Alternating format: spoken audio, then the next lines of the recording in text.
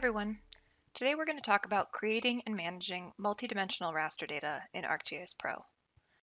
Multidimensional data is data that's collected over multiple times, depths, or heights. And multidimensional raster data is often used in oceanography, climate analysis, and agriculture. ArcGIS Pro provides a suite of tools and capabilities for visualizing, analyzing, and sharing multidimensional raster data. Just look up multidimensional analysis in our help documentation and you'll find prediction tools, change detection tools, and more. But how do you start working with multidimensional raster data and how do you manage it?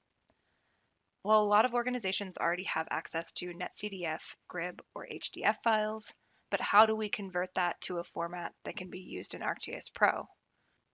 Or maybe you have a stack of images or rasters that have been collected over time, but how do you get that into a format that can be used in our multidimensional analysis tools? There are three main ways to create multidimensional raster data. The first is from a single NetCDF, HDF, or GRIB file. The next is from a collection of those types of data files.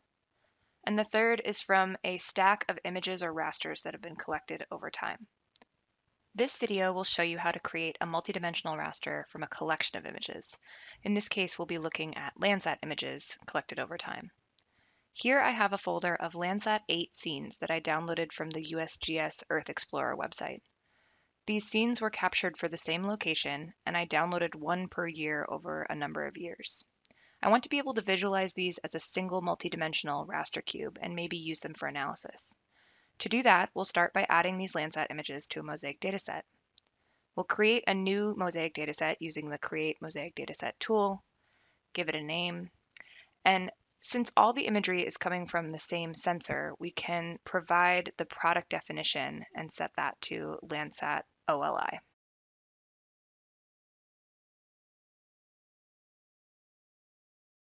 Once it's created, we can add rasters using the Add Rasters to Mosaic Dataset tool. The raster type is already set for us because we specified this in the mosaic dataset itself. We can browse to the folder I showed you that contained subfolders with the Landsat scenes. And we'll make sure to set the processing template to surface reflectance, since that's what we're interested in visualizing. You don't have to do this, but to make sure we can display the data effectively, I'll go ahead and build overviews for the dataset and also calculate the raster statistics. Now that this is done, let's zoom to the location of this dataset. If we look at the attribute table for the mosaic dataset footprint, you can see that all the Landsat scenes were added to the dataset. You can also see that the product name shows surface reflectance, which is that variable that we're interested in. And finally, we can see that the acquisition date is listed for each scene that we added. Despite all that information, this mosaic dataset is not yet multidimensional aware, so we can't use it in multidimensional analysis or management tools yet.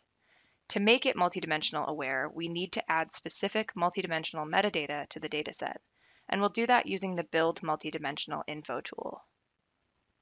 We will specify the mosaic dataset, add the variable field that contains that information, which as we saw was the product name, and specify surface reflectance.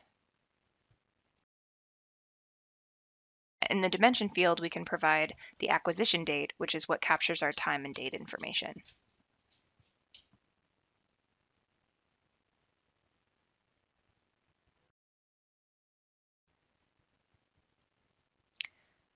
And let's go ahead and click Run.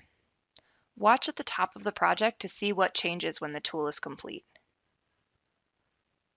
Once the multidimensional information has been added to the dataset, we can interact with the multidimensional tab at the top of our project, which means we can also interact with the tools available to us for multidimensional info. In the Properties pane, you can see that the multidimensional information is listed with the variable and dimension information.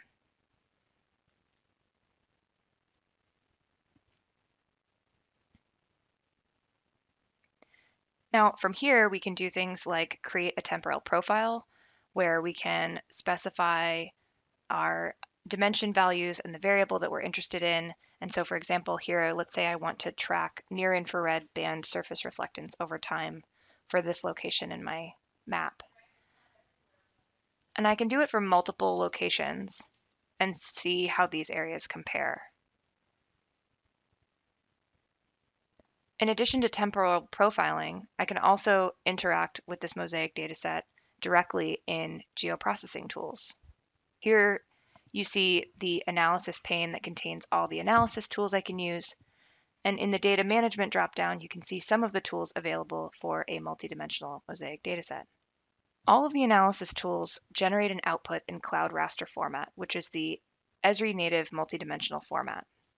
You can choose to convert your mosaic dataset directly to Cloud Raster format using the Copy Raster tool. We enter the mosaic dataset, give the output raster dataset a name and set it to Cloud Raster format, and check the box to process as multidimensional. Optionally, you can check the box to build multidimensional transpose, which is an efficient data storage method available only for Cloud Raster format. When it's done, we have this Cloud Raster format file that has all of the dimensions and variables of my original dataset, but I also have access to these additional management tools like transpose and manage multidimensional rasters. There are a number of other advantages to the Cloud Raster format, which you can read about in our help documentation. I can also run raster functions on my multidimensional data, whether it's in Cloud Raster format or using a mosaic dataset. So for example, if I want to perform an NDVI analysis on each image in my multidimensional raster, I can do that here by running it once, and it will generate an output for each slice. It will run that process for each slice in my dataset. And so from here, I can visualize each slice over time, and you'll see that NDVI was applied to every slice.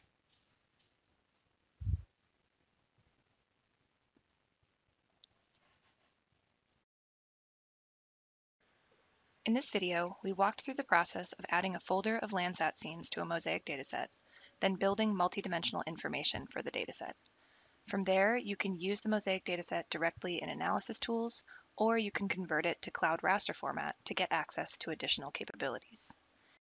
If you have one or more NetCDF, HDF, or GRIB files that you want to use with multidimensional raster tools in ArcGIS Pro, check out the other Creating Multidimensional Raster videos on this channel.